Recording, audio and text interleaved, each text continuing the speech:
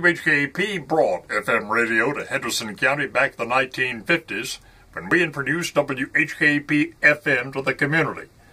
In fact, I started my entire radio career 50 years ago with WHKP FM, and our FM station later on became the country music powerhouse, WKIT 102.5 at a full 100,000 watts of stereo country music, and things evolve and continue to move along, and now WHKP is ready for FM again at 107.7.